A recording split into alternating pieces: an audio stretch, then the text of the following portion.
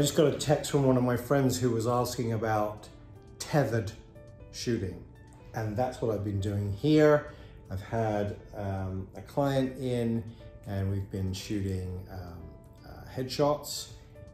And I always shoot tethered, because when you shoot tethered, you take the image on the camera, the images are still stored on the cards that are in the camera, but you also get them going directly onto your computer. I happen to use a separate hard drive, but the image is stored here and on the hard drive, and you, most importantly, see it on the screen straight away, which is a huge deal because you can actually see whether the eyeball is completely tack sharp, which is what I like. I shoot with a shallow depth of field, so very important that the eye is, well, for me anyway, the eye is in focus. I don't really mind about the rest. In fact, I sometimes prefer it.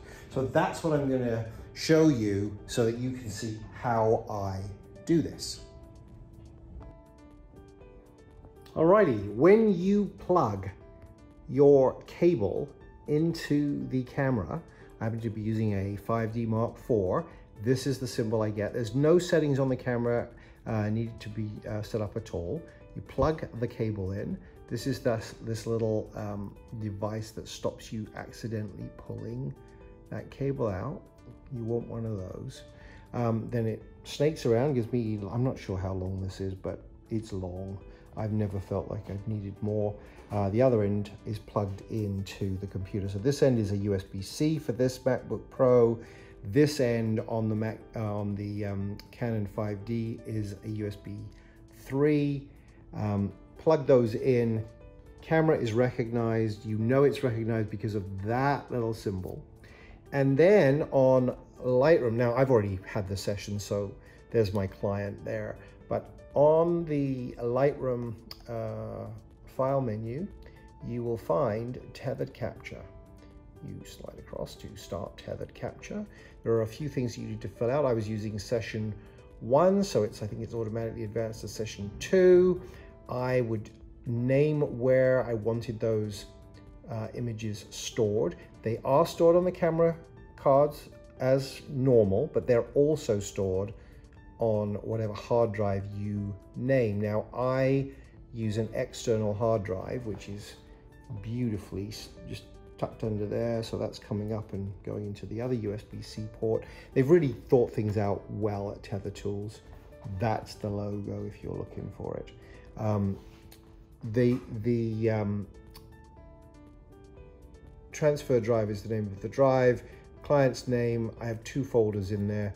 One is the Lightroom catalog file and one is the raw images. Choose that. I don't bother about anything else. Say okay. It detects the camera instantly, and you can now, by the magic of science, either change the shutter speed here by clicking and moving around. I never do that. I always am holding my camera here. My thumb happens to be the shutter, and when I turn that dial, you will see the shutter changing. And the same is true of the aperture. That's my top finger up here. And when I move that, you see the aperture changing. So there you go. You can change the ISO. Actually, changing the ISO is quite easy here. So if you wanted to, you can just boom, and you've changed it. Same with white balance, but I usually do it in the camera. And that is it. Once you are tethered, you've started your session, you can now take an image and you'll see it appear on the screen, and I will show you that.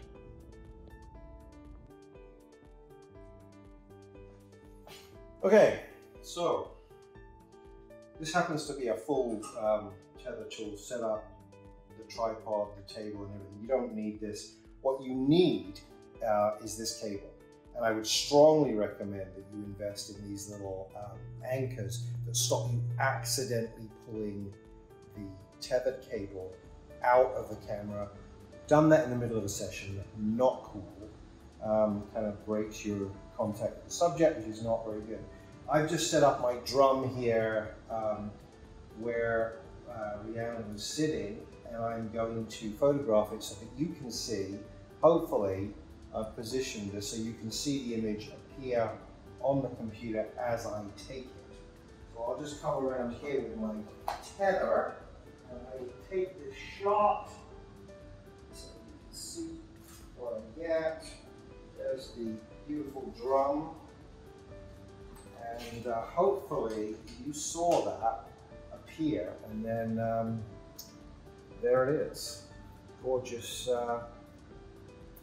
beautiful image. And you can now, of course, use all of the tools within Lightroom to adjust exposure and highlights and shadows and everything else in real time. So you can see whether you're getting the focus that you want. And of course, that's where I was focusing. So there we go. That is Tether.